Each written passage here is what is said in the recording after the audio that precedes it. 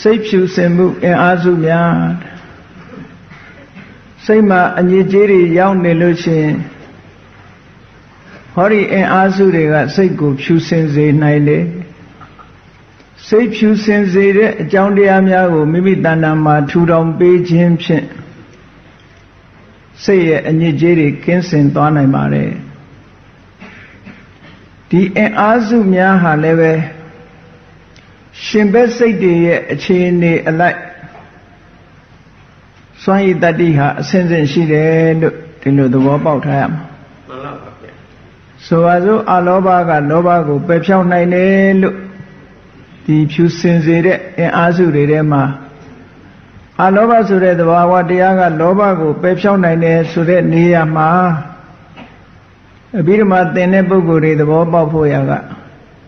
ထိုအလောဘသည်ဘယ်စိတ်မှရှင်တဲ့အလောဘလဲဆိုတာကိုကြည့်ရမှန်ပါပါဗျာမဟာကုသိုလ်စိတ်လို့ဆိုတဲ့ဒါနကောင်းမှုသီလကောင်းမှုဘာဝနာကောင်းမှုလုပ်တဲ့အလောဘကလောဘကိုပယ်နိုင်တာဟာတရင်ကပဲပယ်နိုင်တယ်စွန့်ရည်တတ္တိဒီလောက်မပြေဘူးပေါ့မှန်ပါပါရူပဝဆရကုသိုလ်စိတ်ဇန်တရားတွေနဲ့ရှင်တွဲလာပြီဆိုလို့ရှိရင်အဲ့ဒီအလောဘကဒီလောဘကိုတော်တော်ဝေးဝေးဖယ်ရှားထားနိုင်တယ်လုံးဝနီးနီးလောက်ဖျောက်ထားနိုင်တယ်လို့သူကစွန့်ရည်တတ္တိပိုထက်လာတယ်မက်စိတ်နဲ့ရှင်တဲ့အလောဘကြတော့လောဘကိုအကျွင်းချံမရှိအောင်ဖယ်ရှားပြနိုင်တယ်လို့ဒီလိုမှတ်ရမက်စိတ်ဆိုတဲ့နေရာမှာလည်းပဲလောဘရဲ့သဘောကိုအစဉ်စဉ်ပယ်သွားနိုင်တယ်သောတပတ္တိမက်ကသောတပတ္တိမက်နဲ့ရှင်တဲ့အလောဘကအပေဘုံကိုကြစေနိုင်တဲ့လောဘမျိုးကိုဖယ်ရှားနိုင်တယ်သို့သောလူပြည်နတ်ပြည်ဒီအပေကိုကြစေနိုင်တဲ့လောဘမျိုးမဟုတ်ဘူးလူပြည်နတ်ပြည်မှာဒီလောဘရှိလျက်နဲ့လူပြည်နတ်ပြည်ရောက်နိုင်တယ်ဆိုတဲ့လောဘမျိုးတော့မဖယ်နိုင်သေးဘူးသူကမှန်ပါပါဗျာဒါကြောင့်မို့သောတာပန်ဖြစ်တဲ့ဝိသခာတို့9နှစ်သမီးကသောတာပန်ဖြစ်လာပြီမဲ့လို့16နှစ်သမီးလောက်ကြတော့အိမ်အောင်ပြုသေးတာပေါ့နော်မှန်ပါပါဗျာအေးတော့သူလောဘကမဖယ်နိုင်သေးဘူးလို့ဒီလိုမှတ်အပေကြစေတဲ့လောဘကိုတော့သူဖယ်ရှားပြနိုင်တယ်လို့တဂရဂမိမဲ့နဲ့ရှင်တဲ့အလောဘကြတော့အမတန်အားနည်းတော့ဖယ်ရှားပြတယ်အနာဂါမိမဲ့နဲ့ရှင်တဲ့အလောဘကြတော့ကာမအာယုန်လို့ဆိုတဲ့မျက်စိနာနာလျှာကိုယ်ကရရှိလာတဲ့အာယုန်ဒီနဲ့ပတ်သက်တဲ့တွေ့တာတဲ့လောဘကိုအကျွင့်မဲ့ဖယ်ရှားပြလိုက်တယ်သို့တော့ဇန်နဲ့ပတ်သက်ပြီးတွေ့တာတဲ့လောဘဗြဟ္မဘုံပေါ်မှာတွေ့တာတဲ့လောဘမျိုးတော့သူကမဖယ်ရှားနိုင်သေးဘူး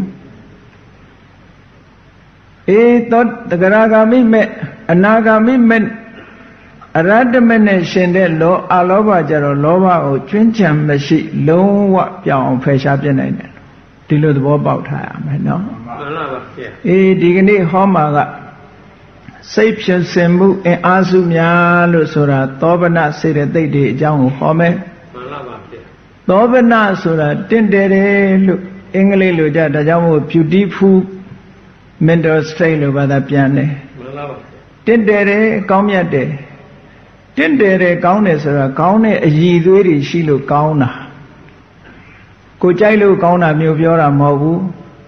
တင့်တယ်တယ်ကောင်းမြတ်တဲ့အရည်အသွေးတွေကောင်းကျိုးချမ်းသာတွေကိုဖြစ်ပေါ်စေတတ်လို့ကောင်းတယ်လို့ဒီလိုပြောတာနော်မှန်ပါပါဗျာသူ့ရဲ့အကျိုးပေးဟာလှလှပပအကျိုးပေးတတ်တာဖြစ်သောကြောင့်ကောင်းတယ်တင့်တယ်တယ်လို့ပြောတာအေးစိတ်ကိုသူတို့ကဖြူစင်စေတတ်လို့စိတ်ဖြူစင်မှုစိတ်ထဲမှာဖြစ်ပေါ်လာတဲ့အင်အားစုများအကုသိုလ်တရားတွေကိုဖယ်ရှားဖို့ရရှေ့တန်းကနေတိုက်ဖြတ်နေတဲ့သဘာဝတရားတွေလို့သဘာဝဟာသဘာဝချင်းပဲတိုက်တယ်ဟုတ်ကလားမှန်ပါပါဗျာမိနဲ့ရေဆိုတော့မိငိမ့်ရင်ရေကိုအသုံးပြုရတယ်ပေါ့ခုခေတ်တော့တခြားနည်းတွေလည်းရှိတာပေါ့နော်မှန်ပါပါဗျာအဲ့တော့အဓိကကတော့မိငိမ့်ရင်ရေနဲ့ပဲမဟုတ်လားမှန်ပါပါဗျာရေနဲ့မိဆိုတာတော့စัจ jin မဲ့လို့နေတာပေါ့အဲ့တော့သူကလည်းသူဖယ်ရှားပြဖို့ရအကြောင်းတရားတွေအကုန်လုံးရှိတာ စိတ်ထဲမှာလည်းသဘာဝသည်သဘာဝကိုတောင်းလန့်တာပဲကိုကတွန်းလှန်တဲ့သဘာဝကိုထူထောင်မှုဒီကြားထဲမှာကိုဟာလို့ပြောစရာတခုမှမရှိဘူးသူ့ဘာသူအချင်းချင်းအကြောင်းနဲ့အကျိုးဖြစ်ပြီးတော့သွားတာနော်မှန်ပါဗျာကောင်းပြီအဲ့ဒီဖြူစင်စေမှုစိတ်ကိုဖြူစင်စေတတ်တဲ့အင်အားစုတွေထဲမှာကျမ်းစာမှာလာတဲ့အစီအစဉ်တိုင်းပြောရရင်တတ္ထာတဲ့နံပါတ်1အရင်ဆုံးပြောဗမာစကားတော့ပေါ့ပေါ့ခေါ်တဲ့အခါတတ္ထာလို့ခေါ်ကြတယ်ဓာတွေနဲ့ဓာတ်အောက်6ဆင့်ထားတာဆိုတော့တတ္ထာလို့တလို့တတ္ထာဆိုတာကယုံကြည်တာယုံတယ်စိတ်ကြည်တယ်ရဲရင်တယ်ဆုံးဖြတ်နိုင်တယ်ကုသိုလ်ကောင်းမှုဘက်မှာစိတ်ဝင်စားတယ်ဆိုတဲ့ဒီသဘောတွေအလုံးကိုတတ္ထာလို့ခေါ်တယ်မှန်ပါပါဗျာယုံနာတစ်ခုတည်းကိုတတ္ထာမဟုတ်ဘူးဒါကြောင့်မို့လို့ဗမာစကားမှာယုံကြည်လို့တွဲထားတာယုံတယ်စိတ်ထဲမှာလည်းကြည်နူးတယ်ဒါဖြစ်လို့ရှင်စိတ်ကြည်နူးတယ်စိတ်တန်ရှင်းတယ်ကြည်လင်တယ်အေးမြတယ်အလုပ်တစ်ခုကုသိုလ်ကောင်းမှုလုပ်ဖို့ရအတွက်ရဲရင်တယ်ဖြတ်လတ်တယ်စိတ်ဝင်စားတယ်ဒါတွေအားလုံးဟာတတ္တာရဲ့ပြင်လက္ခဏာတွေလို့တို့ပြောရမယ်နော်မှန်ပါပါဗျာယုံကြည်တယ်ဆိုတော့သူယုံကြည်မှုနဲ့ပတ်သက်လာလို့ရှိရင်တော့အကန့်အသတ်တစ်ခုတော့ထားတယ်ဘာကိုယုံတာလဲဟိုလူပြောဒီလူပြောယုံတာလားလို့ဆိုတာကြတော့အဲ့လိုဟိုလူပြောဒီလူပြောယုံသမျှတွေကိုတတ္တာလို့ခေါ်တာမဟုတ်ဘူးတဲ့ယုံတာဆိုတာနဲ့ပတ်သက်လာလို့ရှိရင်ဟိုဟာယုံဒီဟာယုံလားလိန်သွားရင်လည်းယုံသွားတယ်ဟုတ်လားအဲ့ဒါမျိုးကပညာမဲ့တဲ့သဘောတွေပဲဖြစ်တယ်ယုံတယ်ဆိုတာဘာကိုယုံတာတုံးဆိုလို့ရှိရင်ကံကံဤအကျိုးကိုယုံတယ်ကံကံဤအကျိုးယုံတယ်ဆိုတာဘာလို့လို့ကိုယ်ပဲတာဝန်ရှိတယ်လို့ဒီလိုလက်ခံတာကံကံဤအကျိုးယုံတယ်ဆိုတာကိုလုထာကိုရတယ်လို့လက်ခံတာနော်မှန်ပါပါဗျအင်္ဂလိပ်လိုပြောရင် responsible ပေါ့ကိုတာဝန်ယူရတယ်ကိုလုပ်ရင်ကိုနဲ့ပဲဆိုင်တယ်လို့လက်ခံတာတချို့ကအဲ့လိုလက်မခံဘူးလေကိုလုပ်ပြီးသာဝရဘုရားနဲ့ဆိုင်တာရှိသေးတာကိုလုပ်ရင်ကိုဆိုင်ရမှာပေါ့သူများပေါ်သွားမပြောနဲ့နော်ကိုလုထာကိုပဲအဲ့ဒါလို့ကိုလုထာကိုနဲ့ဆိုင်တယ်လို့ဒီလိုလက်ခံတာဒါကံကံအကျိုးလက်ခံတယ်လို့ပြောတာကမ္မတက္ကတာတမ္မာဒိဋ္ဌိကမ္မတက္ကတာအမြင်မှန်နဲ့တွဲလိုက်တဲ့အခါကျတော့တမ္မာဒိဋ္ဌိပေါ့အဲ့တော့ကံနဲ့ကံဤအကျိုးကိုယုံကြည်တာဆိုတာဟာယုံကြည်မှုလက်ခံမှုသည်အခြေခံတရားလို့ဒီလိုပြောအောင်လက်ခံနေုံလေးနဲ့တော့အလုံးမဖြစ်သေးဘူးနော်လက်ခံပြီးတဲ့အခါရှေ့ဆက်လုပ်ဖို့လိုတယ်ဒါကြောင့်မို့တတ္ထာဆိုတာအစကလေးပဲဗုဒ္ဓဘာသာမှာတခြားဘာသာတွေမှာတော့သိအရေးပါတယ်တတ္ထာယုံကြည်မှုဆိုတာဗုဒ္ဓဘာသာမှာတော့အစလေးပဲရှိသေးတယ်ယုံကြည်မှုသည်တကယ်ကိုအစလေးရှိသေးတယ်နော်မှန်ပါပါဗျယုံကြည်မှုနောက်မှာပညာမလိုက်နိုင်ဘူးဆိုရင်ထိုယုံကြည်မှုသည် blind faith လို့ခေါ်တဲ့မျက်ကန်းယုံကြည်မှုမျိုးရောက်သွားနိုင်တယ်မှန်ပါပါဗျအင်္ဂလိပ်လိုပြန်ရင်ခုခေတ်မှာတော့ confidence လို့ပြန်တယ် confidence ကကိုယုံကြည်တာမျိုးကိုယ့်အကိုတာမျိုးအဲ့ဒါတည်းမဟုတ်ဘူးတကယ်ကတော့ faith ယုံကြည်တာမျိုးအားလုံးအဲ့တော့ပညာနဲ့ယုံကြည်တာမျိုးအားလုံးကိုဒီဗုဒ္ဓဘာသာကယုံကြည်မှုလို့ဒီလိုဆိုတယ်နော်မှန်ပါပါဗျကောင်းပြီယုံတယ်ဆိုတာနံပါတ်1ကံကံ၏အကျိုးကိုယုံနေတာအခြေခံလက်ခံမှုနံပါတ်2ကျတော့အဲ့ဒီတဲ့အဆင့်မြင့်သွားတယ်ဘာကိုလက်ခံတာတော့ဆိုမြတ်စွာဘုရားရဲ့သဗ္ဗညုတဉာဏ်တော်ကြီးကိုယုံကြည်တယ်ဒါဗုဒ္ဓရဲ့အည်ချင်းကိုယုံကြည်တာဗုဒ္ဓရဲ့အည်ချင်းတွေထဲမှာဉာဏ်ဟာအဓိကမကြဘူးလားဉာဏ်အဓိကကြပါတယ်ခင်ဗျဉာဏ်မရှိလို့ရှိရင်မှားမှားယွင်းယွင်းနေဟောမှာပေါ့မှန်ပါပါအသိဉာဏ်မပြည့်စုံဘူးပညာနဲ့ပတ်သက်ပြီးတော့မလုံလောက်တဲ့ပုဂ္ဂိုလ်ဟောမယ်ဆိုလို့ရှိရင်မှားမှားယွင်းယွင်းနေဖြစ်ကုန်မှာပေါ့မှန်ပါပါမှားမှားယွင်းယွင်းတွေကိုလိုက်နာလုပ်ပြီးမယ်ဆိုလို့ရှိရင်ထင်တဲ့အတိုင်းဖြစ်ပါမလားမဖြစ်နိုင်တော့ပါဘူး လမ်းစဉ်တစ်ခုကမှားနေပြီဆိုရင်ဘယ်လိုမှအကောင့်ထဲဖော်လို့ရမှာမဟုတ်ဘူးအကောင့်ထဲဖော်ရင်ကိုထင်တဲ့တိုင်းတစ်ခုမှဖြစ်လာမှာမဟုတ်ဘူးเนาะမှန်ပါဗျာဒါကြောင့်မို့လို့မှန်ကန်မှုဆိုတာအသိဉာဏ်ကပြည့်ပြည့်စုံစုံရှိမှဒါလို့ရင်ဒါဖြစ်တယ်ဆိုတာတည်တည်ချာချာသိတဲ့အသိဉာဏ်မျိုးနဲ့ဟောမှဒါကြောင့်မို့မြတ်စွာဘုရားကအာမခံတယ်တယံအဘိညာသစ္စိကတ္တဝပဝေဒေမိသူဟောတဲ့တရားတွေကတယံအဘိညာကိုယ်တိုင်သိပြီးမှဟောတာတဲ့ tradition အနေနဲ့စာရဲပါလို့ပြောတာမျိုးမဟုတ်ဘူးတဲ့မှန်ပါပါဆရာကြီးတွေပြောခဲ့တဲ့စကားမှတ်ထားပြီးတော့ပြောတာမျိုးမဟုတ်ဘူးတဲ့သမိုင်းထဲမှာပါလို့ပြောတာမျိုးမဟုတ်ဘူးတဲ့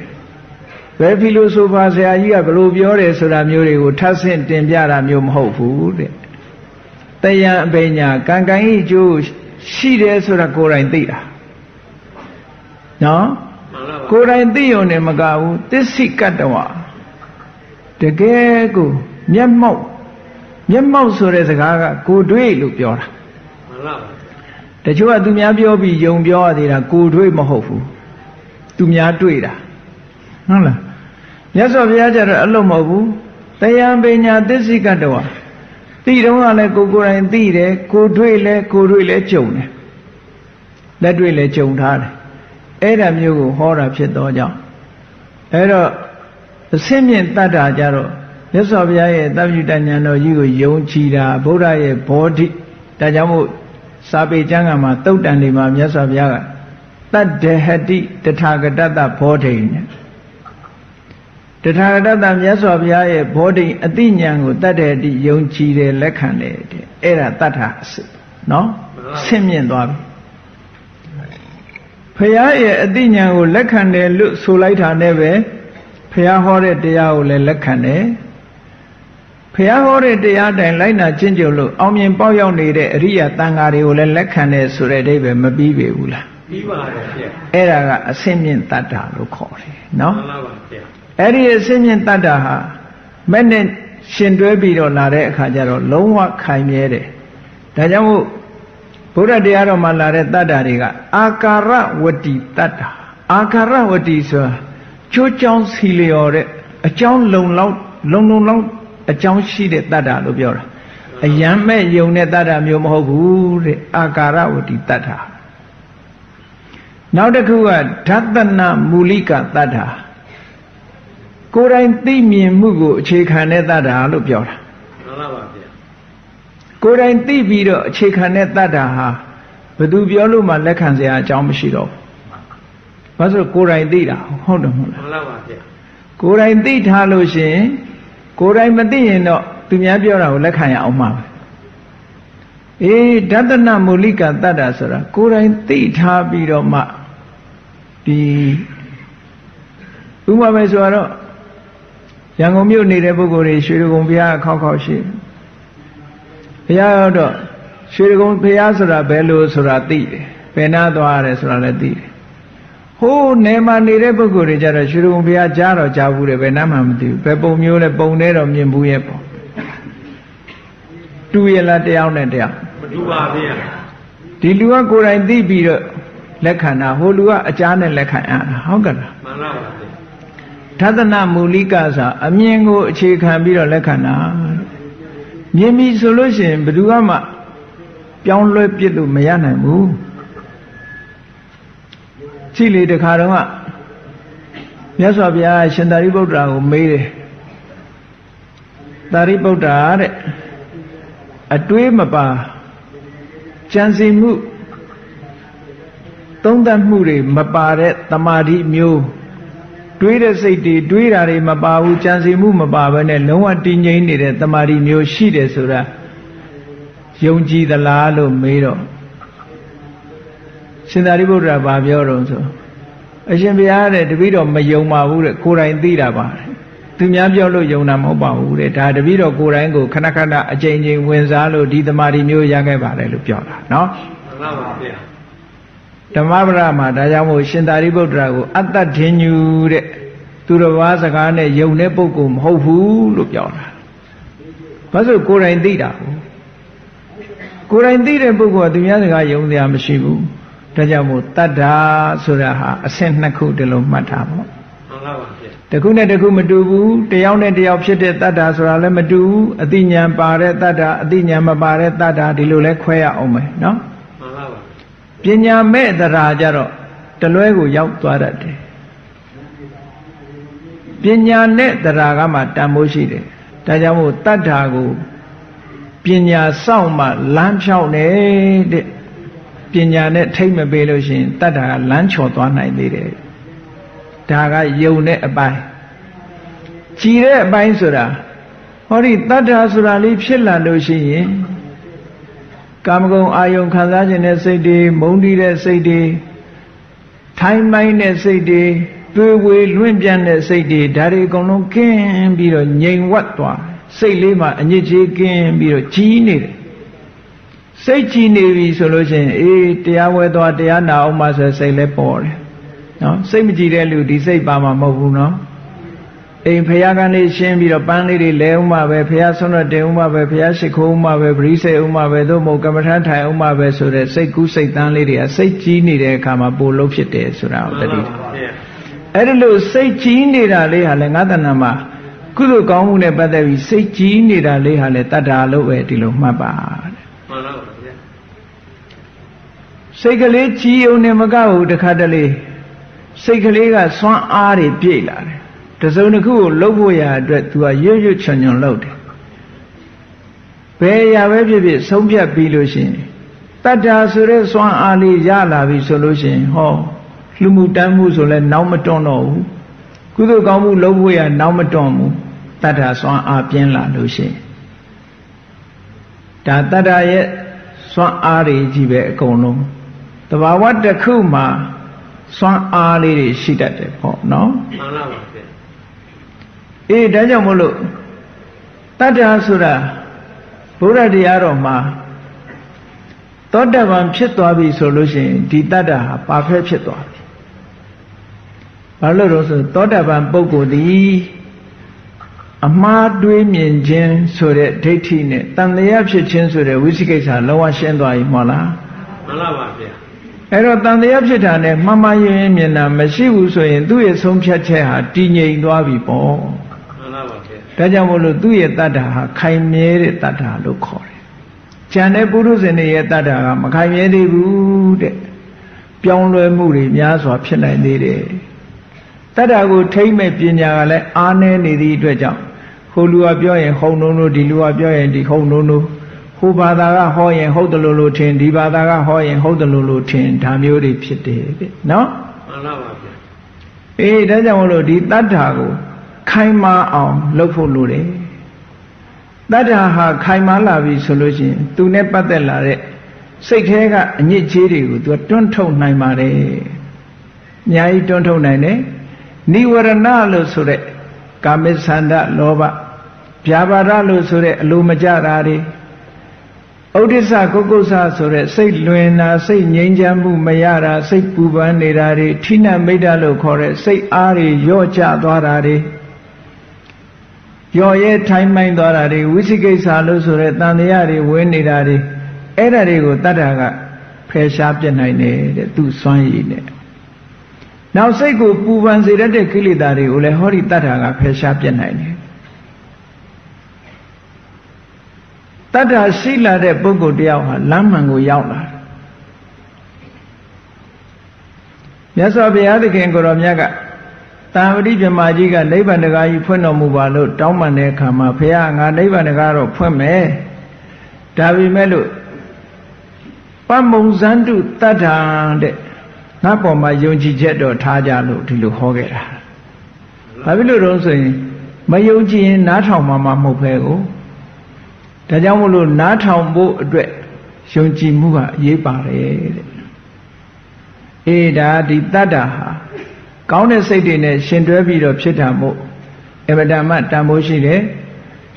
ကြည်ရာနဲ့ပတ်သက်ပြီးတော့စัจ java ရိမင်းကြီးရဲ့ဗရမ ्या ယရဏသည်ရေတွေဘလောက်နောက်နေအဲ့ဒီဗရမ ्या ယရဏထည့်လိုက်တာနဲ့အနောက်တွေထိုင်ပြီးတော့ရေကြည်သွားစေနိုင်တဲ့စွမ်းရည်တတ္တိရှိတယ်တဲ့ထို့တူပဲလူရဲ့စိတ်မှာလောဘတွေဒေါသတွေမောဟတွေဆိုတဲ့အနောက်တွေရှိနေတော့လေဟောဒီတတ္ထာဆိုတဲ့သဘာဝတရားတစ်ခု စိတ်แท้ဝင်လာတာနဲ့တပြိုင်နက်အနောက်တွေအနေထိုင်သွားပြီးကြည်သွားတယ်လို့ပြောတာနော်မှန်ပါပါစိတ်ကြည်သွားပြီဆိုရင်ဘာလို့တော့ဒါနကောင်းမှုလုပ်တယ်သီလဆောက်တည်တယ်ဥပုသ်ဆောင်တယ်ဟောစိတ်ကြည်နေလို့ရှိရင်အားတက်တဲ့ရောတွေဖြစ်လာတယ်ကုသိုလ်လုပ်ဖို့အတွက်စိတ်အားတွေတက်လာတယ်ဒါတတ္ထာရဲ့စွမ်းဆောင်ချက်တွေကိုယ်တဏ္ဍမှာတတ္ထာဖြစ်လာပြီဆိုရင်ဒီအခြေအနေတွေပေါ်လာပြီလို့ဒီလိုမှတ်မှန်ပါပါနော်ကြွားကျင်တာဝါကျင်တာဆိုရင်ဒါတတ္ထာမဟုတ်ဘူးနော်မှန်ပါပါအေးကောင်းပြီတတ္ထာရှိတဲ့ပုဂ္ဂိုလ်ရဲ့လှုပ်ဆောင်ချက်တွေကဘာတွေရှိတယ်လို့ဆိုတရားတရားစွမ်းအားထက်လာတဲ့ပုဂ္ဂိုလ်အင်္ဂုတ္တပါဠိတော်မှာမြတ်စွာဘုရားဟောထားတာဓတ္တနာကာမောသီလဝတ္တံသီလရှိတဲ့ပုဂ္ဂိုလ်တွေကိုဖူးခြင်းနဲ့တွေ့ခြင်းနဲ့ကိုချင်းတရားကောင်းတဲ့ပုဂ္ဂိုလ်တွေနဲ့ဆုံစည်းခြင်းဟောတာတတ္တရှိတဲ့ပုဂ္ဂိုလ်ကဘယ်ပုဂ္ဂိုလ်ဖြင့်အကျင့်ကောင်းတယ်ဩဘယ်ဆရာတော်ကြီးအပြင်တကယ်အကျင့်ကောင်းတယ်လို့ဒီလိုပြောတာမျိုးတတ္ထာသူများပြောလို့ဘယ်ဆရာတော်ကြီးကယဟန္တာလဲဆိုတာမျိုးတော့မဟုတ်ဘူးတော့အကုန်လုံးမှန်ပါပါဗျာအေးဘယ်ဆရာတော်ကြီးအပြင်သီလရှိလို့ကြီးညိုစရာကောင်းတယ်အကျင့်အနေထိုင်ကောင်းတယ်ဆိုတာမျိုးသွားဖူးတွေ့ခြင်းတယ်ဟောလူတွေကလည်းကိုချင်းတရားကောင်းတဲ့လူဆိုတွေ့ခြင်းတယ်နော်အရက်ထဲမှာဒီလူကတော့သိတော်တာပဲအနေထိုင်ကောင်းတယ်ကိုချင်းတရားအတော့အစားကင်းတယ်ကိုချင်းတရားအမတန်ကောင်းတယ်လိန်နာညာတာမရှိဘူးအကစားမရှိဘူးဆိုတော်လိုက်တာတွေးချင်တယ်ဟောဒါတတ္တရှိတဲ့ပုဂ္ဂိုလ်ရဲ့စိတ်အနေထားတစ်ခုပဲတတ္တမံသောတုမိစ္ဆတိသူတော်ကောင်းတရားဆိုလို့ရှိရင်ဘယ်နေရာဖြစ်ဖြစ်တရားဝဲရှိတယ်ဆိုသွားနာခြင်းတယ်တကယ်ကိုအစစ်မှန်တရားဓမ္မတွေကိုသူကနာယူခြင်းနဲ့စိတ်ဖြစ်တယ်တဲ့ဟောတတ္တမံသောတုမိစ္ဆတိဝိနေမစ္စေရမလံနှမျောဝန်တို့ခြင်းဆိုတာလုံးဝသူ့မှာမရှိဘူးစိတ်ကပေးဖို့ကမ်းဖို့ဘာပဲဖြစ်ဖြစ်ကိုတတ်နိုင်တဲ့အတိုင်းအတာအတွင်းကပေးဖို့ကမ်းဖို့အစဉ်လေးဖြစ်နေတယ်တချို့ကဟိုရှိလေပေးခြင်းမပေးတာလေမရှိလို့မပေးတာတခြားလေမှန်ပါပါဗျာမစ္စရိယဆိုတာကနေရာတကာမှာဖြစ်နိုင်တယ်မိဖို့ကြောင့်တည်းမှာပိုဖြစ်တတ်တယ်နော်မိဖို့ကြောင့်တည်းမှာဆိုဟင်းကောင်းလေးချက်လို့ရှင်ပေးမှထားပြီးတော့ဒါငါအတွက်ဆိုသူများကိုမပေးနိုင်တာမျိုးဖြစ်တတ်သေးတယ်မှန်ပါပါဗျာအဲ့တော့မစ္စရိယဆိုတာကလွယ်လွယ်လေးနဲ့ဖြစ်တာနော်မှန်ပါပါငါဖို့ဆိုတာလေးကသူကဖယ်ထားတတ်သေးတယ်မစ္စရိယကဟောတော့မဟုတ်ဘူးမစ္စရိယဆိုတဲ့အညစ်အကြေးကသူ့ဖို့ငါဖို့မရှိဘူးတူတူပဲခွဲဝေခြင်းမရှိဘူးဒါကတော့ဘုသူ့အတွက်ဒါကဘုသူ့အတွက်ဒါကဘုသူ့အတွက်ဒီလိုမထားဘူးအကုန်လုံးပဲညီတူညီမျှငါစားတယ်လို့စားသူစားတယ်လို့စားဒီလိုဟာမျိုးရှိတယ်ခွဲချမ်းစိတ်မရှိဘူးခွဲချမ်းလှုပ်လာရင်တော့အဲ့ဒါမစ္စရိယအနည်းငယ်ရှိနေပြီလို့ဒီလိုမှတ်ရမှန်ပါလူတယောက်ရဲ့ဂုဏ်ကျေးဇူးကိုပြောပြီးဆိုလို့ရှိရင်လည်းပဲကြည့်မစ္စရိယဝင်လာပြီဆိုလို့ရှိရင်နည်းနည်းလေးဟိုလူတယောက်ကနေပြီးတော့ဘယ်သူအပြင်တော်လိုက်တာလို့ပြောလို့ရှိရင်ဟုတ်ပါတယ်ဒါပေမဲ့ဆိုတာလေးနဲ့ဆိုရင်တော့အဲ့ဒါပြောပြီးသားမှတ်ပြီးတော့နော်ဒါပေမဲ့လို့တက်လာတာနဲ့တပြိုင်နက်တစ်ခုခုလာပြီအဲ့ဒီပါနော်မှန်ပါပါအဲ့ဒီလိုဖြစ်တတ်တယ်တဲ့နောက်ရှင်အာနန္ဒာတို့ကြတော့ဘယ်လောက်တုံပြောတော့ဆိုရင်မစ္စရိယဆိုဘယ်ထိအောင်သွားတော့လို့ဆိုလို့ရှင်ကုသိုလ်ကောင်းမှုလုပ်တဲ့နေရာမှာတောင်မှပဲသူကဥပမာဝေယဝိသလုပ်ကြပြီဆိုတဲ့မစ္စရိယရှိလာလို့ရှင်သူကကိုညားလာတယ်ကိုညားပြီးတော့နည်းနည်းသက်သာတဲ့အလုပ်ကိုရွေးလုပ်တယ်အဲ့ဒါကိုယ်ပေါ်မှာမစ္စရိယဖြစ်တယ်လို့ခေါ်တာတဲ့မှန်ပါပါဗျာကာယမစ္စေရခရုနောသာကိုညားလိုက်တာမှန်ပါပါမလုံနိုင်တရားထုတ်ရင်သိပ်ပင်မအထုတ်လို့မဖြစ်ဘူးကျမ်းမာရေးထိခိုက်လိုက်မယ်ညားလိုက်တာအဲ့ဒါလည်းမစ္စရိယသဘောပဲတဲ့မှန်ပါပါဗျာဧကောမိယရိညစ်ကြေးတွေအားလုံးကိုတတ္တဆွမ်းအားကြီးမားလာပြီဆိုရင်ဖယ်ရှားပြစ်နိုင်တယ်လို့တလို့ဟောတာနော်မှန်ပါပါဗျာဒါတွေလုံးဝပျောက်ကွယ်သွားနိုင်တယ်ဆုံးဖြတ်ချက်ဟာရဲရင်တဲ့တတ္တဒါနဲ့ပတ်သက်ပြီးအထက်ကရာကဆွေးနွေးထားတာလေးတစ်ပုဒ်ရှိတယ်ယုံကြည်တယ်ဆိုတာနဲ့ယုံနာဆိုတာနဲ့ပတ်သက်လာ ဘာသာကြားတွေရောသူတို့တရားမယုံဘူးလားသူတို့ဖျားမယုံဘူးလားလို့မေးစရာရှိတယ်တဲ့အဲ့ဒါကိုတတ္ထာလို့ခေါ်နိုင်မလားတဲ့ရှင်မဘုရားကောသာကတော့ဒီတတ္ထာဆိုတဲ့စကားလုံးမှာဘုရားဘာသာမှာသုံးတာအကောင်းဘက်ပဲသုံးတယ်အဆိုးဘက်မသုံးဒါကြောင့်မို့လို့စိတ်ဖြူစင်မှုအင်အားစုများလို့ပြောထားတာနော်မှန်ပါဗျာမမယဉ်ယုံကြည်တာမှုအားလုံးကိုတတ္ထာလို့မခေါ်ဘူးတဲ့ဒါကြောင့်မို့လို့မမှန်ကန်တဲ့အရာကိုအမှန်ကန်တယ်လို့ထင်တယ်ဆိုပါစို့ကိုယ့်ကိုတကုရှင်ကမဖန်ဆင်းမဲနဲ့ဖန်ဆင်းတယ်လို့ထင်တာအမှန်လားအမှားလားအမှားပါဗျာအဲ့ဒီအမှားမျိုးကိုလက်ခံတာကြတော့ဒါတတ္ထာလို့မခေါ်ဘူးတဲ့မှန်ပါပါဗျာဒါကတက်တက်စဉ်းစားဉာဏ်အားနေတာပဲလို့ပဲဒီလိုပြောတာမှန်ပါပါဗျာဒီတတ္ထာဆိုတာအဲ့လိုဟာမျိုးမဟုတ်ဘူးတဲ့ယုံကြည်ထိုက်တဲ့နေရာမှာယုံကြည်တာမျိုးကိုတတ္ထာလို့ဒီနေရာသုံးပါတယ်ဒါကအထက်ကရာဆရာရဲ့ဆွေးနွေးချက်နော်မှန်ပါပါဗျာနောက်တစ်ဖက်နဲ့ကြည့်မယ်ဆိုလို့ချင်းအေးယုံကြည်တာတွေဟာတရားမဲ့ယုံကြည်တာတစ်ခုရှိတယ်တရားနဲ့ပညာနဲ့ယုံပညာနဲ့ပညာမဲ့ယုံကြည်တာရှိတယ်ပညာနဲ့ယုံကြည်တာရှိတယ်အဲ့တော့ဘုရားမြတ်စွာဟောကြားတဲ့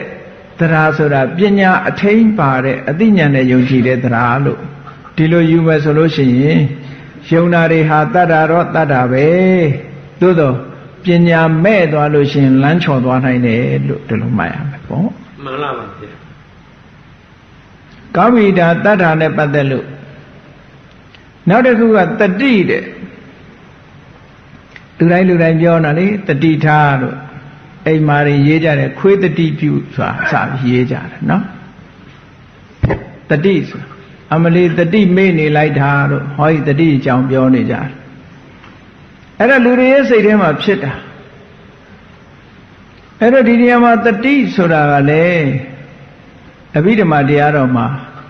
သောဗနလို့ခေါ်ထားတဲ့အခါကျတော့ကောင်းတာတွေကိုအမှတ်ရတာမှတတိလို့ပြောရမယ်မှန်လားပါဗျာအရက်ထဲမှာအကုန်ပြောနေတဲ့တတိတွေကတတိမဟုတ်ဘူးလို့ပြောရမယ်တချို့ဟာနော်မှန်လားပါဗျာဒီစကလုံးသုံးနေပေမဲ့လို့ရှိပါလားဟိုခိုးမှုပွဲမဲ့လူကလည်းပဲသူတတိရတာပဲလေ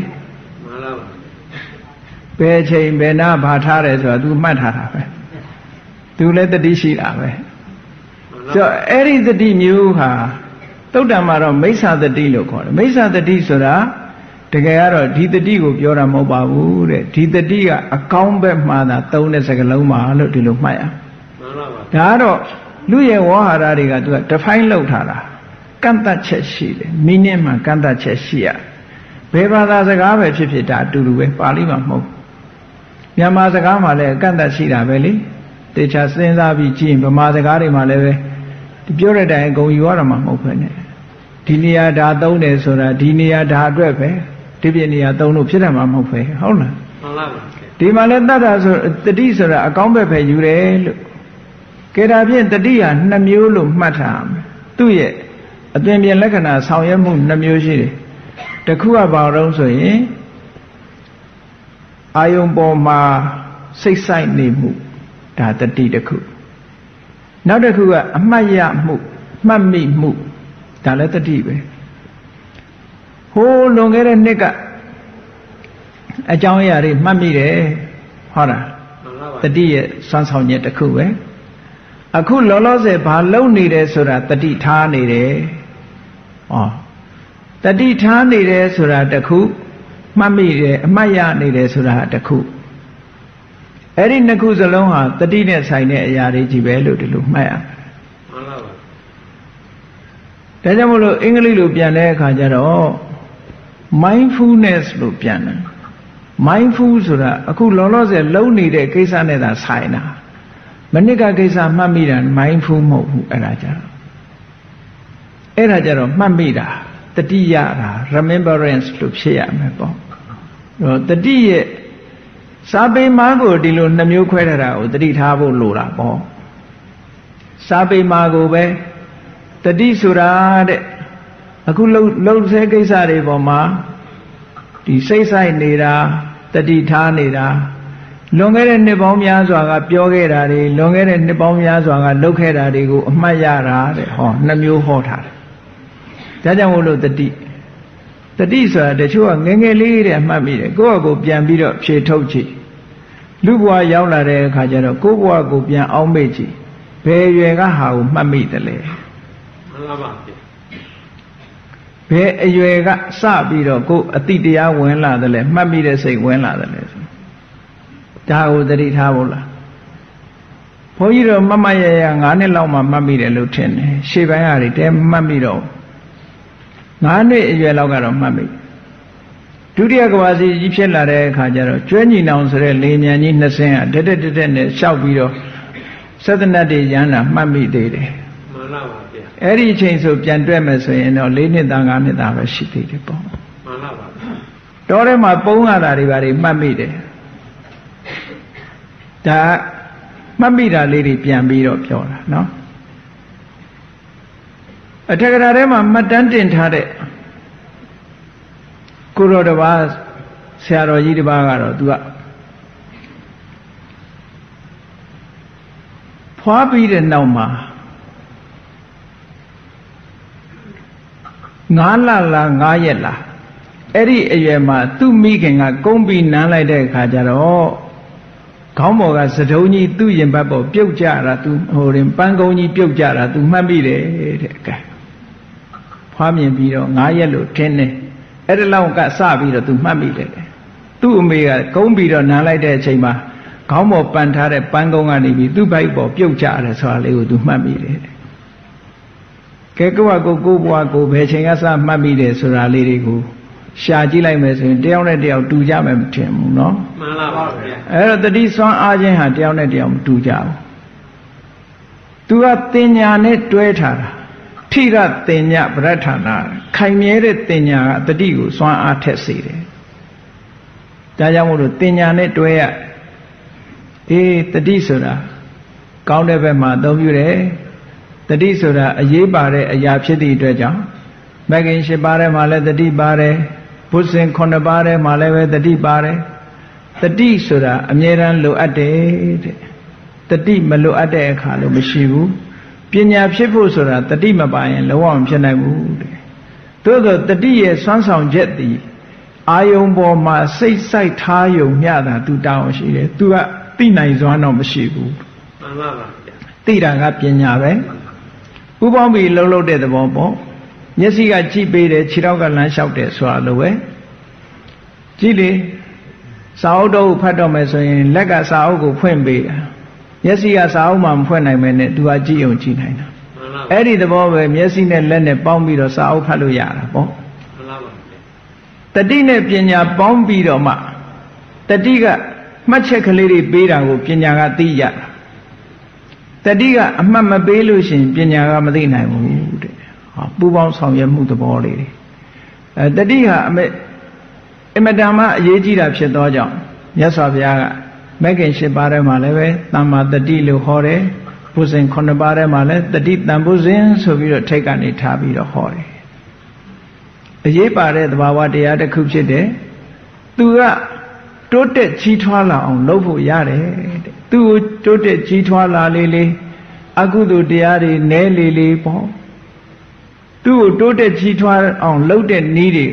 မြတ်စွာဘုရားကမဟာသတိပဋ္ဌာန်သုတ်မှာဟောထားတယ်လေမဟာသတိပဋ္ဌာန်သုတ်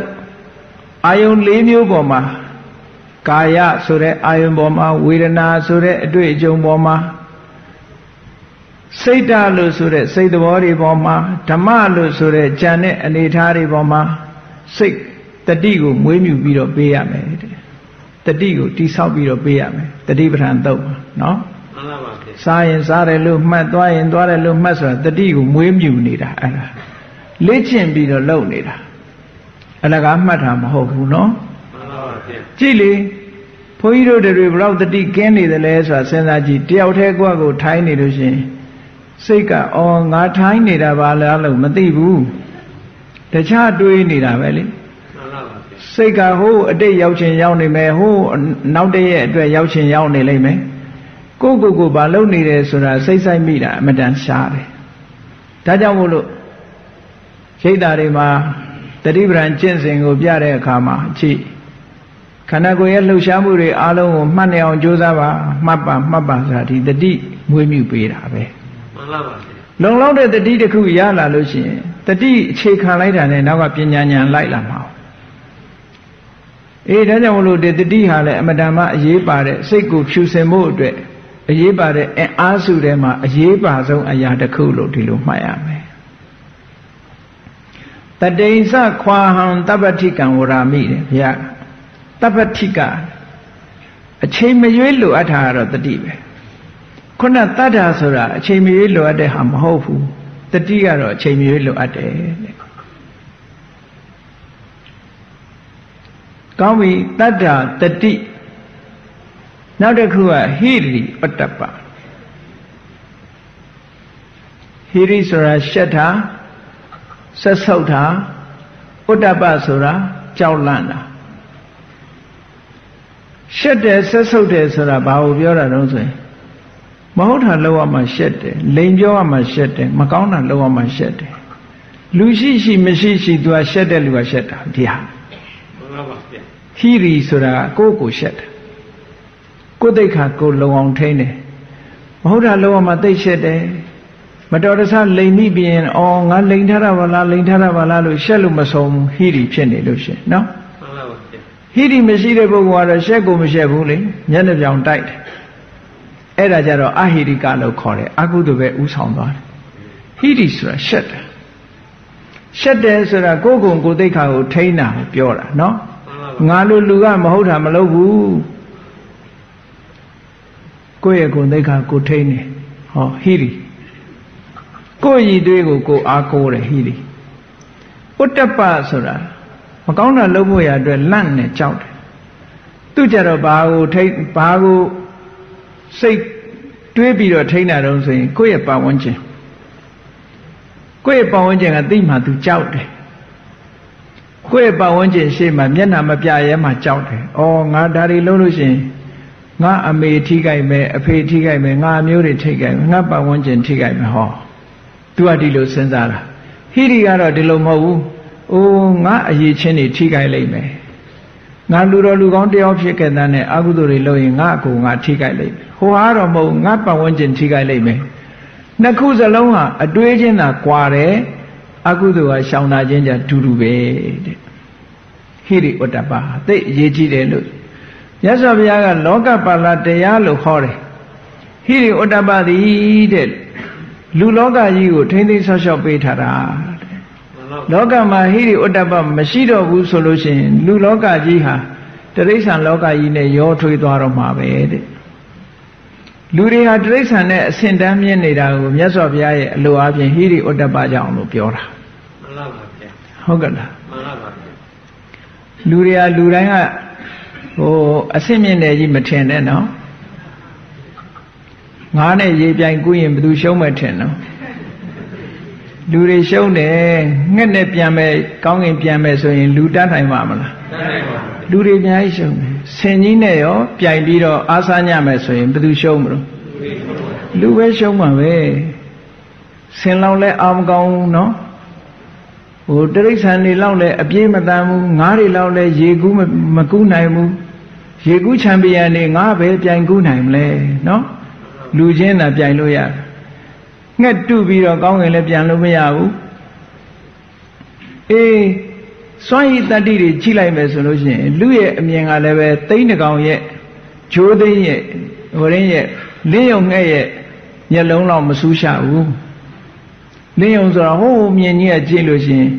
ဒီမျက်ကလေးတွေကြားထဲမှာမွေသွားနေတာတို့ကြွက်ကလေးတွေသွားတာတို့မြင်ရတယ်သူ့မျက်လုံးကလူမျက်လုံးနဲ့တာတယ်မှန်ပါပါအဲ့တော့ဒီပြင်အတိုင်းတာတွေရဆိုရင်သူတို့ကပိုးတာတယ်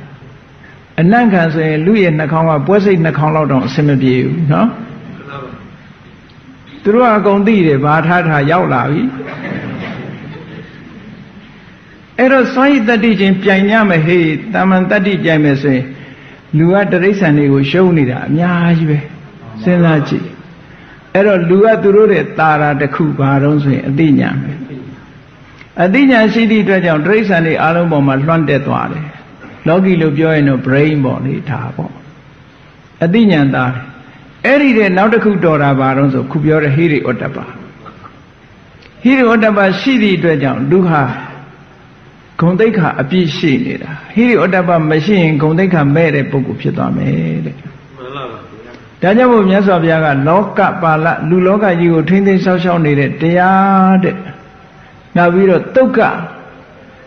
Lurieti, Pusin, Konyo Chanari, Yani Wood, Pusin Zire, they are Yasab Yahor. Now the Kugara, the Hiri Utapasura Dewadama, the Yalo Hore.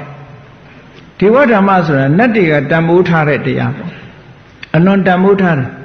Nalu Suret Niyama, Tiwao, Tomushide. Tabi Ocho Menlo de Bogori Jaro, Tamuti Tiwalo Kore. Tabi Ocho di, Memuri, Tamuti Diwa. Trole Hiri Otapashia. Tabi Ocho de Bogo, Hiri Otapa Mashivu, sort of Mapsifu, no? Now the car Upapati Tiware. The Gego, Nabwa Yauda and Nadia Leveti, Hiri Otapa Tambushi. Now without it was Rayana Pokuri, Sinche Dore Poguri, Eri Poguri, Hiri Otapa Tamutara Rechi. Nanga Satema, Tiwatama Sasrashi. Hiri Otapa, Tiwatama, Natu Tambutare Teyalo, Tiluname Beta. It is a Lania, say without their counter. Paya Longa, Edidonga Maheta da Kumara, Tani Mahenda Kumara Lukor, Menagua. Two and Ying and Yoga, Dioga, Sanda Kumara, Dioga Duria Kumara. You go down, John Hujan, Dore Yaudaja, Dore Tratoja, Dore Yaude Kajaro, Momo Baman, a Yedauchana. Yedauchano, Dorema, I knew Yesha Kainabo, and Gezon Duria Kumara Leo Lolite. Kedogwa, Mele Yedau, Dodre Yekakas of you. Yedwasha Kaina. Dores were alone and Yamara. Yeganiku do it. Oh, Yeriga Chisenit. Duria Kumaraza, Duale Kangenge, Senyanya Ledemshi. Yemian Lightan and Momo Bama Aidan and Yeganego at a Semo Josar. Yeganere Senlayo, Le Magine Panswetala. Blue letter Yautual. Eddie Yeganiga Rekatalo, Bamariga, Rekai Lokore. Rekai Devega, Rekai Dewa at the D. Soundby Sara. Dinia Madua Sounded. Sounded be detailed when line of Pansara, Bingu Lubetua. Eri Menaleo Pantalayo. Do you get a senelu to a panoshi? Pampido to San and Gwen Abaros, to Megon of Chiame, to Barmedos, Min Dewadama did the last Megon made. Dewadamasa Bale, not the Damushi de Tiasa Bale, made. Mirobam, the Joja Lana Chira, or Dewadamasa. Niru Laru Koravalas, Aticomadi Upshides of you. Long Yane Tet Halet. Long in a Tet Halet. Masade Adelune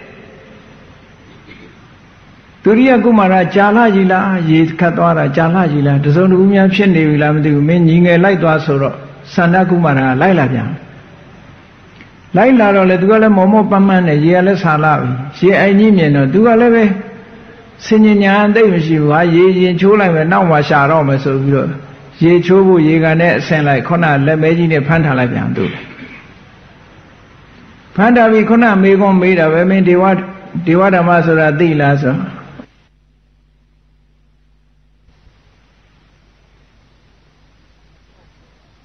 Omyo Biora, Yam Chipiana, do it. Mayao, Ningen Neo Salonga, a Chima Mine Pantala Vitua. Eri Jarama, Pia Long, Maheda da Kumara, Domo Maheda Kumara, Laila.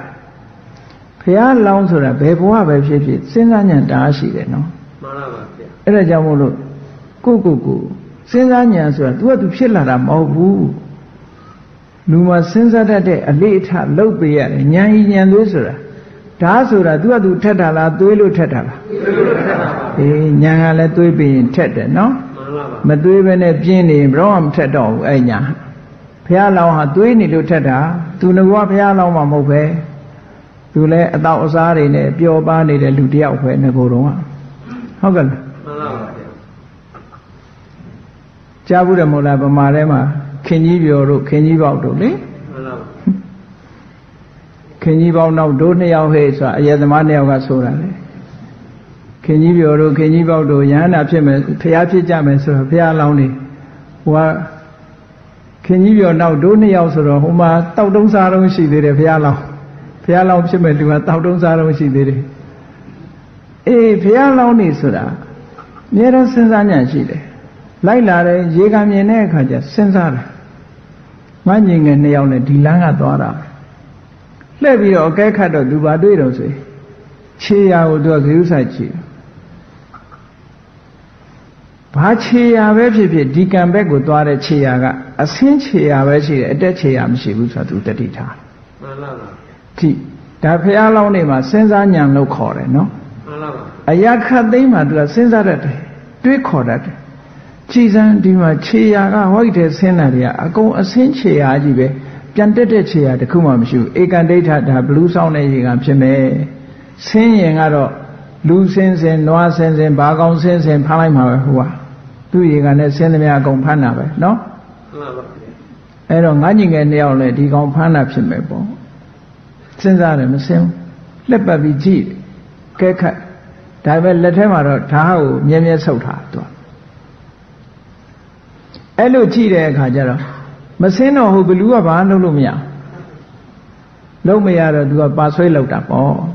စီးယုံတာလာပြီးတော့သူသွားနေတဲ့နောက်ကနေခြေတံပေးလှဲ့ကြည့်တော့လူတယောက်အသွင်ဆောင်ဟာခမရခကြီးတော်နဲ့တူတယ်ချွေးတွေတန်နေလဲပါလားဒီပဲဗျာရေခံကြီးကရေတွေအေးစိတ်လို့ချိုးပါလားရေတွေသူကဆွဲဆောင်ခမရသိအေးတာပဲရေကလည်းရေချိုးဗျချိုးပါလားတောက်ပါလားဒီထဲကိုဆိုတော့ဘုရားလောင်းကပြောတဲ့ကောင်ကိုကြည့်တယ်ကြည့်တဲ့အခါကျတော့ဘလူးဆိုတဲ့အကောင်ကနှစ်ဖူးမောက်တဲ့နော်မှန်ပါဗျာနှစ်ယောင်ကနည်းနည်းကောက်တဲ့နှစ်ဖူးမောက်တယ်နှစ်ယောင်ကောက်တယ်ဖနှောင်ကြည့်လိုက်တော့တူတူလေးတဲ့အဲ့ဒါကိုအကဲခတ်တာအဲလူမြင်လည်းအကဲခတ်မိပြီစီနော်ဒီလူရဲ့အင်္ဂါလက္ခဏာကိုအကဲခတ်ဘုရားလောင်းကအဲ့ဒါတွေအကဲခတ်တော့ဒီကောင်တော့ဒီစောင့်တဲ့ဘလူးဖြစ်လောက်တယ်ဆိုပြီးတော့ဓာတ်ဆွဲထုတ်ပြီးမင်းဒီထက်စောင့်တဲ့ဘလူးမဟုတ်လားလို့မေးတော့ဟိုကမလိမ်ရဲဘူးဟုတ်ပါငါညီနှစ်ယောက်မင်းဖမ်းထားတာမဟုတ်လားလို့ဆိုဟုတ်တယ်ဒါဖြင့်ဆင်းတဲ့လူတိုင်းမင်းစားနိုင်သလားလို့ဆိုမဟုတ်ဘူးတဲ့သူ့ကိုဝိသုဏမင်းကြီးကအပိုင်စားပေးထားတာဆင်းတဲ့လူတိုင်းတော့မစားရဘူးဒေဝဓမ္မမသိဘူးဆိုတဲ့လူမှသူကစားလို့ရတယ်ဒါဖြင့်မင်းကဒေဝဓမ္မဆိုတဲ့တရားရဲ့အဖြေကိုသိကျင်တာလားလို့ဆိုသိကျင်တယ်မင်းငါဟောပေးမယ်ပေါ့ငါဟောမယ်ငါအဖြေသိတယ်လို့ပြောတော့ကောင်းပြီတဲ့အဲ့ဒါဆိုရင်သူကသိသိကျင်တာအဲ့ဒါသိကျင်တော့ငါဟောမယ်တဲ့ဆိုရင်ဟောပါဆိုတော့ငါဒီတိုင်းတော့မဟောနိုင်ဘူးတဲ့ငါအကြည့်ချွေးတွေနဲ့ရေအရင်ချိုးအောင်ဟုတ်လားသူကလည်းအကြက်ကဘုရားလောင်းသူရေချိုးကရေကြည့်တယ်လေငါရေလဲဆာလာပြီတဲ့ခုမဟောနိုင်သေးဘူးတဲ့ရေလဲချိုးကျင်သေးတယ်ပေါ့ဒီပုံနဲ့ငါမဟောနိုင်ဘူးဆိုတော့ဘုရားရေတွေပါလှုပ်ပေးရတာပေါ့ရေတွေပါလှုပ်ပြီးတော့တရားပလင်တွေပါဆင်ပေးပြီးတော့မှအဲ့ဒီမှာဘုရားလောင်းကတရားဟောတာဟိရိဥဒ္ဒပတံပန္နာသုက္ကဓမ္မသမာဟိတာဟောဟိရိနဲ့ဥဒ္ဒပဆိုတာဒါဒေဝဓမ္မပဲတဲ့တခြားဟာကိုပြောတာမဟုတ်ဘူးတန်တော်တပ္ပုရိတာဧတေဒေဝဓမ္မာတိဟုတ်စရေပညာရှိသူတော်ကောင်းတွေကပြောကြတယ်တဲ့ဟောဒီဟိရိနဲ့ဥဒ္ဒပကိုဒေဝဓမ္မလို့ခေါ်တာတခြားဟာခေါ်တာမဟုတ်ဘူးလို့ခေါ်လိုက်တော့အဲ့ဒီဟာဟေးအဖြေမှန်ရပြီဆိုပြီးတော့ဝမ်းသာတဲ့အခါကျတော့တရားနာရတော့သူဝမ်းသာတာပေါ့ဝမ်းသာတော့ဓမ္မပူဇာအနေနဲ့ညီနှစ်ယောက်တည်းကတယောက်ပေးမယ်ပေါ့ပြန်ပေးမယ်လွတ်ပေးမယ်နှစ်ယောက်လုံးတော့မပေးနိုင်ဘူးဓမ္မပူဇာဘလူးကလည်းဈေးစစ်သေးတာနော်ဓမ္မပူဇာအနေနဲ့ ညီနှစ်ယောက်တည်းကတစ်ယောက်ကိုပေးမယ်ဘယ်သူကိုယူမလို့ဆိုဘုရားလောင်းကစဉ်းစားတယ်ဘုရားလောင်းဆိုတာဘာလို့မစဉ်းစားပဲဘယ်တော့မှမလုပ်အဲ့တည်းမှာသူကညီနှစ်ယောက်တည်းကတစ်ယောက်ကအရင်သာနာကုမာရဆိုတာမအေးတူအဖေတူသူရိယကုမာရဆိုတာအဖေသာတူတာအမေကွဲတယ်အဖေတူအမေကွဲအဲ့တော့သူကဘာရွေးလိုက်တော့ဆိုအဖေတူမေခွဲဖြစ်တဲ့သူရိယကုမာရလေးကိုရွေးလိုက်တယ်အငယ်ကောင်လေးကိုရွေးလိုက်တယ်မင်းအငယ်ကောင်လေးကိုပေးဓမ္မပူဇာအနေနဲ့ငါဆိုတော့ဘလူးကြီးကဟာနဲ့ကြည်ပြီးခမရဒေဝဓမ္မတော့သိတယ်ဒါပေမဲ့ခမရမလိုက်နာဘူးတဲ့လောကကျင့်ဝတ်ကိုခမရမလိုက်နာဘူးတဲ့အဲ့ဒီခေတ်ကလောကကျင့်ဝတ်ကဘာလို့ဆိုရင်အကြီးကိုဦးစားပေးရတယ်အငယ်ကိုဦးစားမပေးရအကြီးကိုဦးစားပေးမှကြည့်လေရေဝုဒ္ဓမပ္ပစာယန္တိနရာဓမ္မတကောဝိတာလေဘုန်းကြီးတွေဆိုရင်လည်းကြည့်ဝါကြည့်တဲ့ကိုယ်တော်ဝါငယ်တဲ့ကိုယ်တော်ရှိခိုးရတာမဟုတ်လားမှန်ပါပါအကြီးကိုဦးစားပေးရတဲ့ထုံတန်းဆန္ဒရှိတယ်အကြီးနဲ့အငယ်ခမရအခုအငယ်ကိုဦးစားပေးတာဆိုတော့ခမရတရားလောကကျင့်ထုံးကိုခမရမလိုက်နာဘူးတဲ့ဒေဝဓမ္မတော့သိပါတယ်ခမရဒီဘက်တော့ခမရလိုတဲ့ပေါ့ဟိုကအဲ့ဒီကြတော့မှဘုရားလောင်းဖွင့်ပြောတာငါသိတယ်တဲ့ငါမလိုက်နာတာမဟုတ်ဘူးငါတို့တောထဲထွက်လာရတာသူ့ချောင်ထွက်လာသူကပြဿနာကောင်းဘာဖြစ်လို့တော့ဆိုတော့သူ့အမေကသူ့ကိုဘယင်မြောက်ဖို့အတင်းပူဇာနေလို့သူ့အဖေကိုအတင်းကပ်ပြီးတော့ဘယင်မြောက်ဖို့ပြောလို့တို့အဖေကနေမင်းတို့တောထဲရှောင်းနေကြအောင်ဆိုလို့တို့ထွက်လာတာဒီကောင်ပြဿနာကောင်းတယ်တောထဲရောက်တော့ငါတို့ကနေပြီးတော့ဘလူးစားသွားတယ်လို့ပြောရင်ဘယ်သူမှယုံမှာမဟုတ်တော့ဘူးတဲ့ဒီကောင်ဖြောက်ခဲ့တာလို့ပဲထင်ပါတဲ့ဘာလို့လဲဆိုအမေတူအဖေကွယ်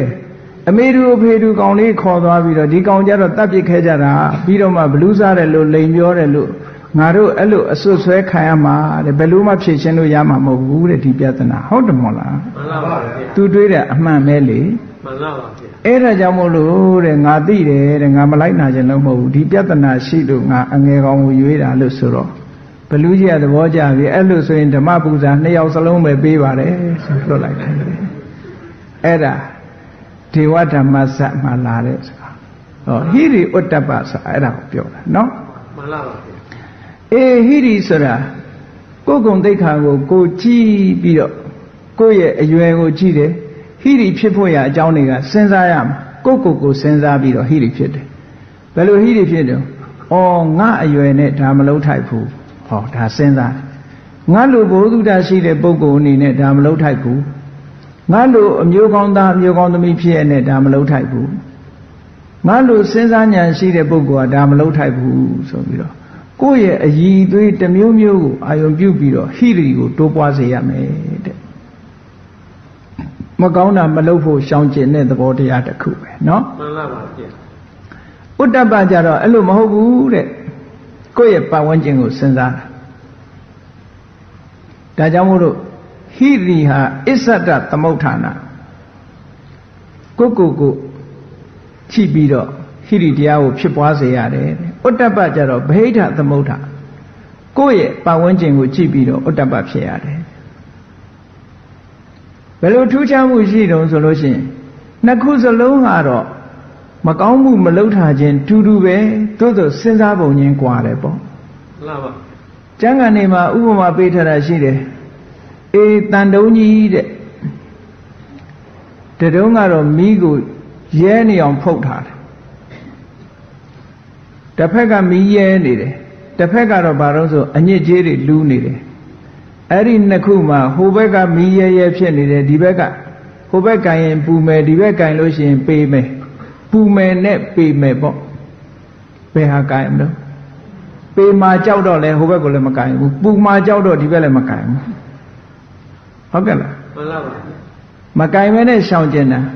အဲ့တော့ဟိရိဆိုတာပေမှာကြောက်တာနဲ့တူတူပဲဥတ္တပဆိုတာပူမှာကြောက်တာနဲ့တူတူပဲတဲ့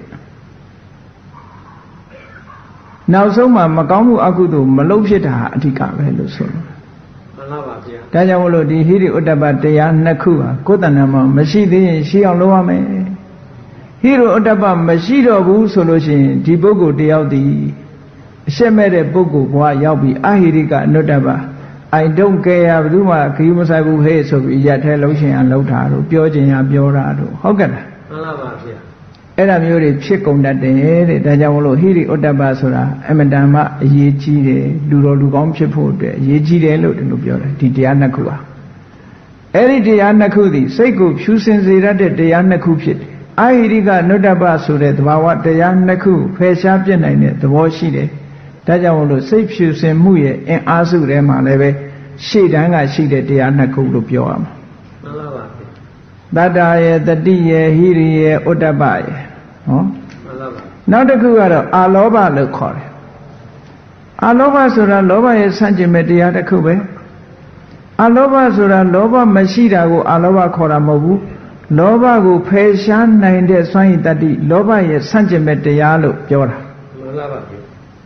လောဘရဲ့ဆန့်ကျင်ဘက်လောဘကိုဖယ်ရှားပြစ်နိုင်တဲ့စွမ်းအားရှိတဲ့သဘာဝတရားတစ်ခုတဲ့အာလောဘသည်လောဘကိုပယ်ဖြတ်ပြီးတော့ဒါနကောင်းမှုကိုပြုတတ်တယ်ဒါကြောင့်မို့အာလောဘောဒါနဟေတု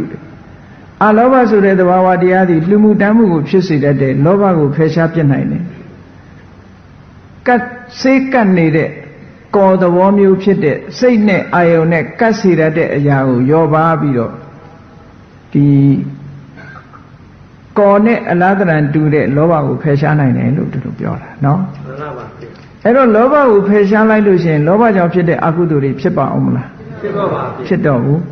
ဒါကြောင့်မို့လို့လူလောကမှာလှူကြတယ်တန်းကြတယ်ဆိုတာအာလောဘဆိုတဲ့စွမ်းအားကြောင့်လှူနိုင်တန်းနိုင်တာတဲ့အာလောဘမရှိရင်မလှူနိုင်ဘူးဒါတစ်ခုမှန်ပါပါအာဒေါသဆိုတာတော့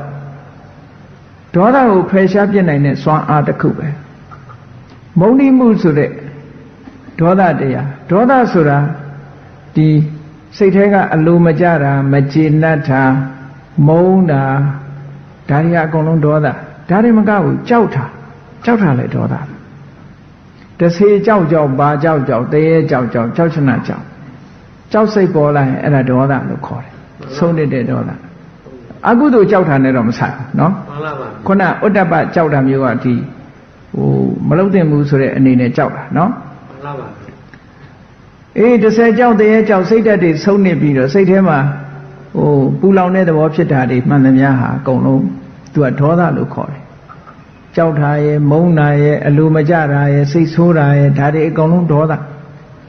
အဲ့ဒါတွေကိုဖယ်ရှားပြစ်နိုင်တာကအာရောသတဲ့အဲ့ဒီအာဒေါသကိုစနစ်တကျတိုးပွားအောင်လုပ်လိုက်မယ်ဆိုလို့ရှိရင်မေတ္တာဆိုတာဖြစ်လာမေတ္တာဆိုတာဒီဒေါသကိုဖယ်ရှားနိုင်တဲ့စွမ်းအားဒေါသကိုဖယ်ရှားပြစ်ဖို့ရအတွက်လူရဲ့တဏ္ဍာနေမှာမေတ္တာကိုထူထောင်ရတယ်မေတ္တာဆိုတာအကျိုးလိုလားတဲ့စိတ်ဒေါသဆိုတာအကျိုးစီးပွားကိုဖျက်ဆီးပြစ်လိုတဲ့စိတ်ဟောဆန့်ကျင်မဲ့သူတစ်ပါးရဲ့အကျိုးစီးပွားကိုပြက်လို့ပျက်စီးလုပ်ချင်တာကဒေါသသူတစ်ပါးကိုအကျိုးရှိစေချင်တာကအာဒေါသတဲ့သဘာဝချင်းမတူသည့်အတွက်ကြောင့်မေတ္တာဆိုတဲ့အာရောသသဘာဝတရားကိုမိမိတဏ္ဍာမှာပြိုးထောင်ခြင်းဖြင့်ယင်တဲ့နှလုံးထဲမှာရှိတဲ့အမုန်းတရားတွေကိုဖယ်ရှားရမယ်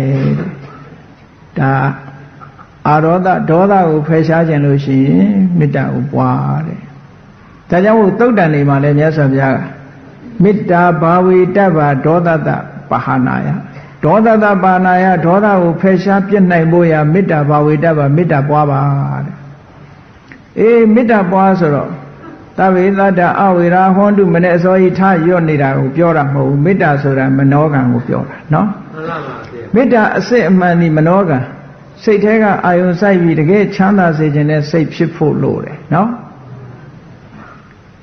သဗ္ဗေတ္တတတဝါအလုံးပေါ်မှာမေတ္တာလို့ပို့ပြီးမယ်လို့တချို့ကသဗ္ဗေတ္တချွင်းချက်ထားကြသေးတယ်ရှင်တို့ကြဘိုးတို့မပါဘူးဆိုတာပါသေးတယ်အဲ့ဒါလို့လည်းမလုပ်ကြနဲ့နော်သဗ္ဗေတ္တချင်းရောကြဘိုးရောအပါအဝင်ပေါ့အလုံးပေါ်မှာတတ်မေတ္တာထားနိုင်တာကမှဒါအာရောသအမုန်းတရားကင်းစင်တဲ့မေတ္တာတရားတဲ့နော်မေတ္တာဆိုတာမနောကံပဲဘာဝနာပဲကိုးပါးသီလစောင့်တည်တဲ့အခါကြည့်လေသီလကတော့၈ပါးပဲမေတ္တာဘာဝနာပွားပြီးတော့နေတယ်လို့သူတို့ပြောတာအဲ့တော့မေတ္တာတရားကတိဆောက်နေရတတ္တဝါတွေအားလုံးကိုချမ်းသာစေခြင်းနဲ့ဆိုတဲ့စိတ်ကလေးကိုယ်တဏ္ဍမှာအထက်ထပ်ဖြစ်နေအောင်လုပ် repetition ပေါ့ထပ်နေအောင်တဏှာကြီးဖြစ်ရင်2နာရီဖြစ်အောင်3နာရီဖြစ်အောင် တွေးတာကိုပြောတာဒါကိုပဲတွေးနေတတ္တဝါတွေချမ်းသာကြပါစေသူကသူချမ်းသာတာမချမ်းသာတာကိုယ်နဲ့မဆိုင်ဘူးကိုယ်စိတ်ကသူတို့ချမ်းသာစေခြင်းနဲ့စိတ်ကလေးမွေးဖို့ပဲမှန်ပါပါအဲ့ဒါလို့မွေးရင်အမုန်းစိတ်တွေကပျောက်သွားမှာပဲမုန်းတဲ့စိတ်ကမပေါ်နိုင်တော့ဘူးအေးဒါကအာရောဓဆိုတဲ့သဘာဝတရားကိုထူထောင်ပေးရမယ်တဲ့အာလောဘရှိလာလို့ရှင်ဒီဒါနတရားတွေလှုပ်လာတယ်အာရောဓရှိရင်ဘာဖြစ်လဲအာရောသောမေတ္တာသီလဟေတုအာရောဓရှိလာလို့ရှင်ကိုချင်းတရားတွေကောင်းလာဒေါသရှိလို့ရှင်ကိုချင်းတရားတွေကပျက်စီးတယ်လူကစိတ်ဆိုးလာရင်လှုပ်ချင်တာလှုပ်တတ်တယ်ဟောနော်မှန်ပါပါစိတ်တူလာလို့ရှင်လှုပ်ချင်တာလှုပ်တတ်တယ်ဒါကြောင့်မို့လို့အာရောသောသီလဟေတုတဲ့စိတ်လေးကမေတ္တာထားတတ်လာပြီအမုန်းတရားတွေခင်းလာပြီဆိုလို့ရှိရင်ကိုချင်းတရားတွေလည်းပြည့်စုံလာတတ်တယ်ဒါပြောတာတတ္တာတတိဟိရိဥတ္တပအာလောဘအာရောဓတတ္တရမစ္ဆတတ္တာဒါကတော့သိပြီးတော့သိကြမယ်မထင်ဘူးတတ္တရမစ္ဆတတ္တာဆိုတာကုသိုလ်ကောင်းမှုလုပ်နေတဲ့အခါမှာစိတ်အခြေအနေတွေဟာသူ့တာဝန်သူကိုညီညီမြတ်မြတ်ထမ်းဆောင်နေတာအကုန်လုံးတညီတဲ့ဟာမနီဖြစ်နေတာကိုပြောတာနော်မှန်ပါပါဒါကလည်းဒီတတ္တရမစ္ဆတတ္တာဆိုတဲ့ဒီစေတသိက်ရဲ့စွမ်းအားလုံးပေါ်မှာသူကဒီအလဲအလတ်ပုံစံဖြစ်သွားဘယ်တစ်ခုကမှအစွန်းမထွက်ဘူးဥပမာပဲဒီသဘာဝတရားတွေဟာတစ်ခုကနေတစ်ခုစွန့်ထွက်နေလို့ရှိရင်လွန်ကဲနေတာမျိုးဖြစ်တတ်တယ်အဲ့ဒီလိုလွန်ကဲမှုမဖြစ်အောင်အလုံးဟာတညီတဲ့ဆောင်ရွက်နေအောင်ဘယ်သူကထိမ့်ပေးနေလို့ဆိုရင်တတ္တရမစ္ဆတတ္တာဆိုတာကထိမ့်နေအဲ့ဒီတတ္တရမစ္ဆတတ္တာဆိုတာစနစ်တကျပွားလိုက်တဲ့အခါကျတော့ဗျမဝိဟာရတရားထဲမှာဥပိ္ပခာဆိုတဲ့ဗျမဝိဟာရဖြစ်လာတယ်မှန်ပါပါအဲ့ဒါတတ္တရမစ္ဆတတ္တာကိုခေါ်တာဥပိ္ပခာသဟခုတ်ဆိုတာကခံစားချက်ကိုပြောတာဒါနဲ့မဆိုင်ဘူးနော်ဓမ္မဝိဟာရတရား၄ပါးထဲမှာပါတဲ့ဥပိ္ပခာဆိုတာအလွန်မမြတ်တယ်ဥပိ္ပခာကသူကလူတွေပေါ်မှာလစ်လျူရှိတာမဟုတ်ဘူးသူတို့လုပ်တဲ့စော်ကားမှုချီးမွမ်းမှုကိုလစ်လျူရှုနိုင်တာတိတ်အဆင့်မြင့်တယ်သူကဥပမာပဲလူတယောက်ကိုယ်ဆဲနေလဲသူကူညီစရာရှိရင်ကူညီလိုက်တယ်နော်ကိုယ်ချီးမွမ်းနေလို့လဲပိုးမကူဘူးလှုပ်တင်လို့လှုပ်တယ်ဆိုတာအဲ့ဒါဥပိ္ပခာမှန်ပါဗျာသူလှုပ်တဲ့စော်ကားမှုသူ့ရဲ့ဘာတော့ကိုယ့်ပေါ်မှာဦးစားပေးမှုဆိုတာတွေကိုမကြည့်ဘူး